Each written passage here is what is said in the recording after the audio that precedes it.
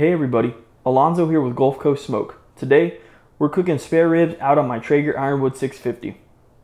So today, the reason I wanted to do this video was to talk about a few things while we're cooking these ribs.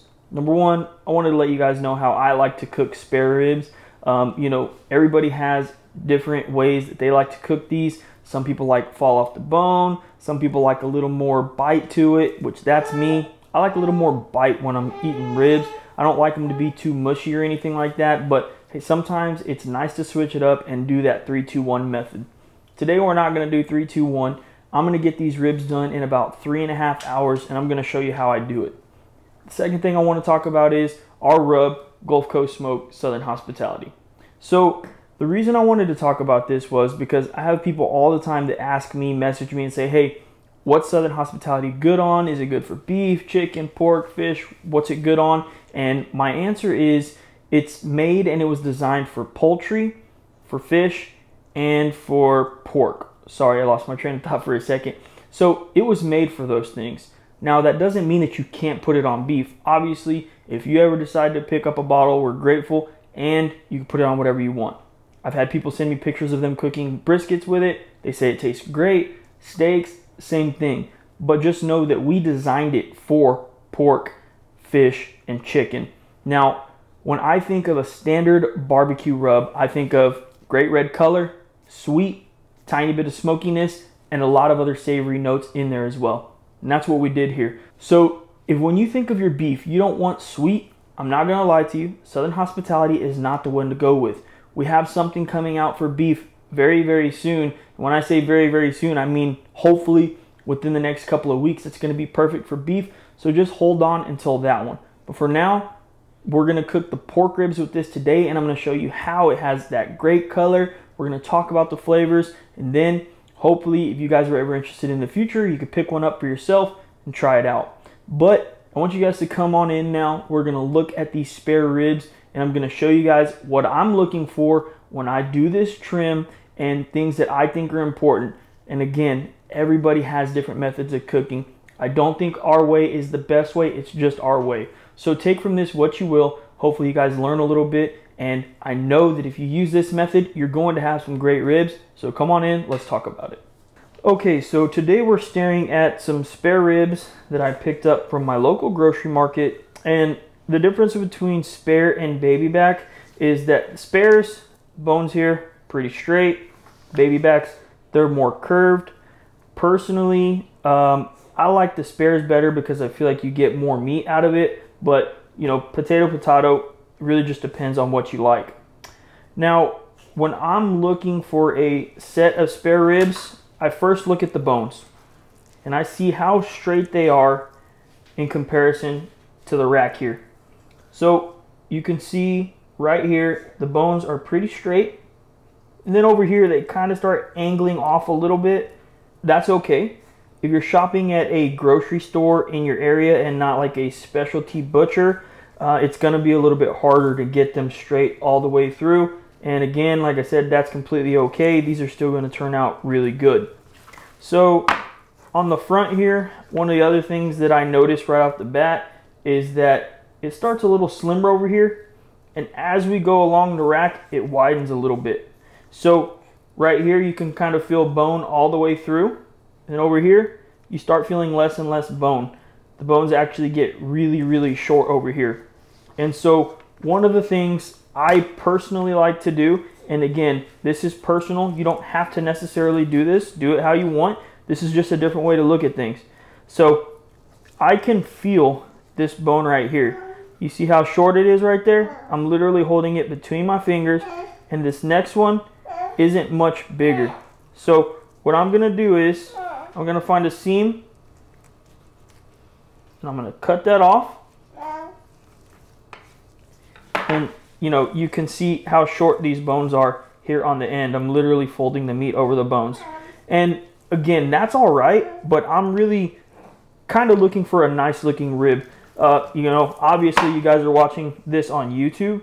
I'm into social media all the way through, so I like to try and get a nice rack of ribs here. So you see how that already looks more uniform? It looks better. Now, this meat right here up here, I'll also take it Sorry about the fly. They're insane over here in Texas. I'll take it and I'll just cut off the top right here. You see, that's not much meat. We can still smoke that. You can still put that in beans. But now, look at how much better that rack already looks with 2 simple cuts. And this right here is always going to present beautifully. So right here, the next thing I see is we have some fat that separates this meat here.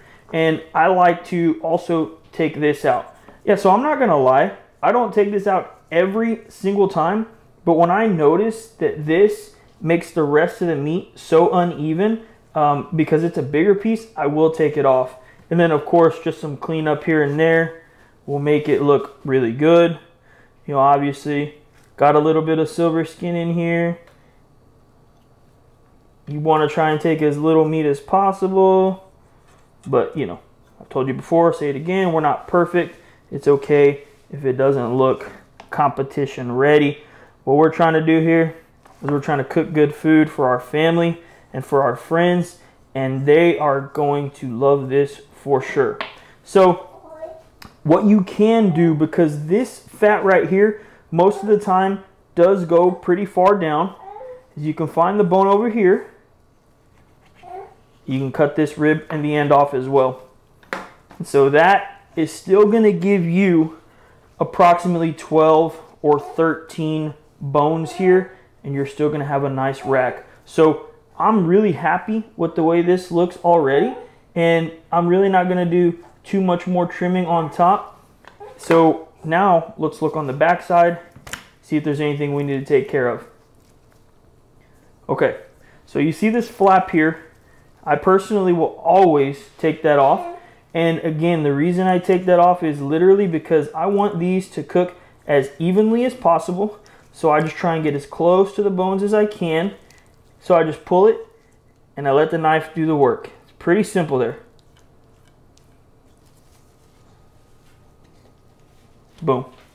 So again, as we're doing work on these racks, you can see that the shape gets better and better pretty much with everything we do, and that's exactly what we're going for. So one more time, this stuff right here is still edible. What we'll do a lot is we'll smoke it and we'll throw it in beans, or we'll mix it in some other stuff that we're making, so don't throw that away. So what I do last is I pull the membrane, and I do this every single time. There's not a rack of ribs that I won't pull the membrane off, you know. So all you need to do is get a butter knife, get under that membrane. You can literally see it. And then what I like to do is take a paper towel, grab it, pull it, go to town. So there the membrane's gone. You can see that now we're closer to the meat. This membrane isn't going to act as something that's going to stop the rub from penetrating the meat on the back. And honestly, for me, I'm okay with the rest. Like I said before, we're not at a competition. We're just trying to cook good food for our family and friends. So now let's go ahead and let's get to seasoning.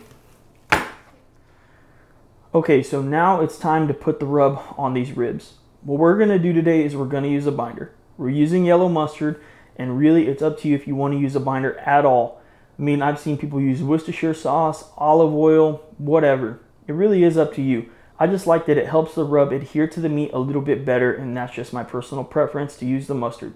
So from here, what we'll do is we'll put the rub on the ribs, and we're gonna do it on the bottom side first. The reason we do it on the bottom side first is because the top is our presentation side, and we don't want that part to be rubbing all over the cutting board and messing up the rub that's on top, because again, that's where the presentation comes from. And like I said earlier, you want to present some nice ribs to your family and your friends. Now from here, all we're going to do is go outside. I have my Traeger Ironwood 650 running at 275, and we will check these in 45 minutes.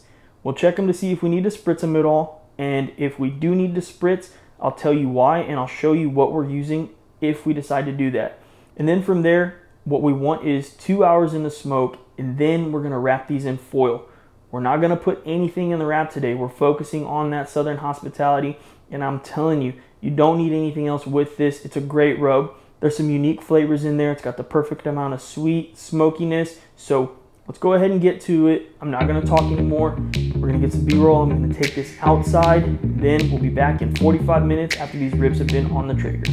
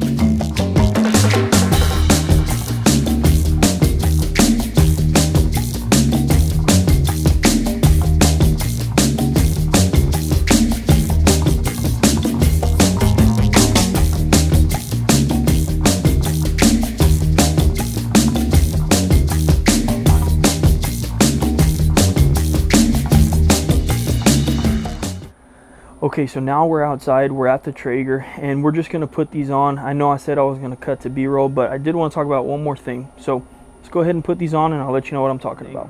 So the way that you put these on the Traeger is the way that they're gonna cook. So you wanna make sure everything is nice, uniform, make sure the bones are as straight as possible, because the way you put it on here is the way it's gonna cook. But anyway, we're gonna go ahead and see you back in 45 minutes. Take a look at that beautiful color that Southern Hospitality gives off. We're gonna make sure we retain this color all the way through the cook, and I'll show you exactly how we're gonna do that. Okay, so it's been 45 minutes and it's time to check on these ribs, and I've got some spritz with me, and this is 50-50 apple cider vinegar and water. I don't go too crazy with my spritz, and we're gonna see if this needs to be spritzed. Now, I haven't looked at these ribs. I'm gonna look at them with you, so let's see what we're working with and decide if we need to or not. Okay, yeah, you see nice color here, and you can see that even after just 45 minutes, I'm not getting too much of the rub coming off. Now, sometimes you get these little black spots like that, and that comes from the bones. You know, if you wanted to, you could actually spritz it, hit it with a paper towel, and then reapply rub on it to kind of help it go away. I'm not too worried about it. Like I said, we're not cooking for a competition today. This is just for family and friends, so no big deal to me. Now, because we want to retain this beautiful color here that you see everywhere, I am going to spritz it, and I'm going to hit it pretty lightly all the way over.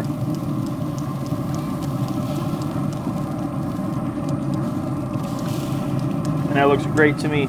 And so one of the reasons why I decided to spritz, even though the color is looking great and it's not too dried out, is because sugar, as it cooks longer, as it smokes longer, it's going to get darker and darker. I want to retain that nice red color there. So brown sugar is the first ingredient in Southern Hospitality, because it is a brown sugar based rub, and we want to make sure that it doesn't get too dark. Now, from experience, this is my main rub. It doesn't get too dark at any point, but like I told you guys in the beginning of this video, I'm just showing you the little tips and tricks I use in order to make sure that I always have a good product on ribs. So I've told you guys before, we're not competition cookers, but I do feel like ribs and steaks are our strongest cooks. So these are the things I do in order to always get a good product on the ribs. You know, most of the time I get pretty consistent results. So if you follow these tips, you will too. But anyway, let's wait 45 more minutes. That puts us at an hour and a half. We'll see if we want to spritz again, and then 30 minutes after that, we're going to wrap these in foil. Okay, so it's been an hour on the ribs now. We were shooting for 45 minutes, but we got wrapped up doing a few other things. But I'm still confident that the color is going to be great on it because of that last spritz that we did. So let's go ahead and look at them together, and it's going to be time to wrap these. Like I said, I always shoot for 2 hours, no matter what. I have confidence that this is going to be good. You know, obviously, if you don't have a Traeger, you can do this on a Weber kettle, Weber Smoky Mountain, which I've done it before. You can look back on a couple of videos on the channel if you're interested. But anyway, let's go ahead and look at this. It's time to take them out, and I'll show you what we're looking for here and what we're going to do with that wrap.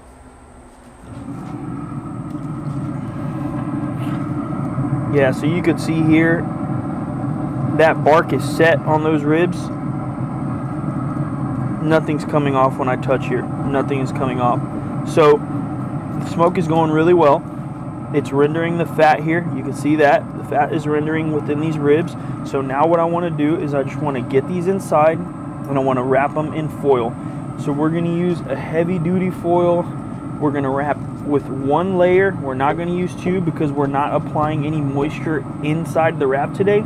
I will hit it on top with spritz, and I will layer a little bit of the rub within the foil as well, but we're not going to go into too much detail on that. I'll show you guys. I'll wrap them. We'll bring it back out. Okay, and once we come back out with the wrapped ribs, what we're going to do is we're going to place it meat side down. And the reason that people normally do that is because they have some sort of liquid in there that they want the meat to sit in and kind of get all those juices inside. Today what we're going to do it for, and why I always do it, is because I like to check the backside of the ribs in order to get an idea of how done they are. So we'll talk about pullback, we'll talk about disintegration on the back as well. Those are two indicators that this is getting close to being a done cook. You can also take a thermopan and check the internal temps on the ribs. I'm shooting for about 210 degrees.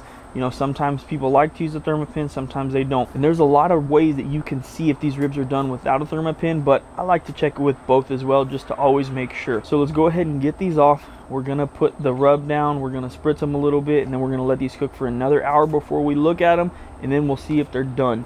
We don't want to rush that process. I told you guys earlier, I think it's going to take about 3.5 hours. So let's see if we get it done within that time. I don't think the ribs need to take 6 hours in order to be delicious.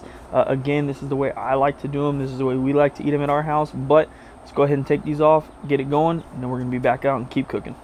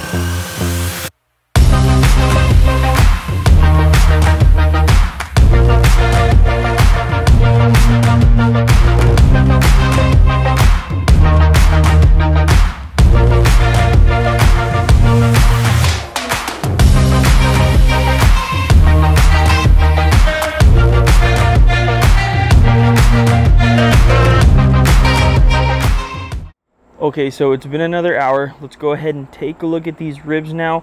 I want to talk to you about the pullback and the disintegration that I was talking about earlier, so you guys can see what you're looking for when it comes to cooking these ribs and making sure they look right and they taste good. So let's go ahead and take a look together.